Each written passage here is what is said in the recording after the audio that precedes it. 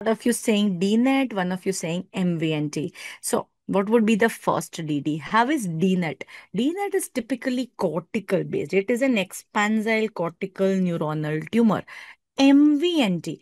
MVNT is the one which will go along the gyri sulci and would be this choto lesion, serpiginous lesion, which would go. So that is the reason why this is MVNT. Okay, so DNAT would be cortical and would expand the cortical.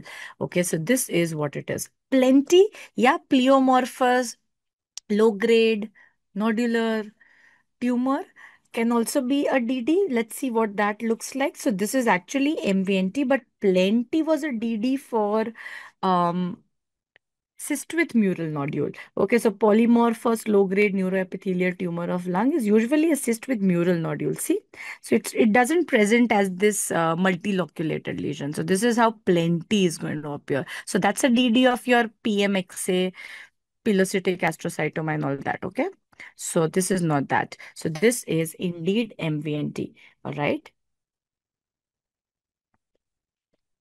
Multiloculated, multinodular, vacuolating nodular tumor. Okay, so this is a serpiginous sulcal-based tumor. Fine, so that's how MVNT appears. Both of these come under the neuronal spectrum. Okay, very, very expected spotter in the exams. All right.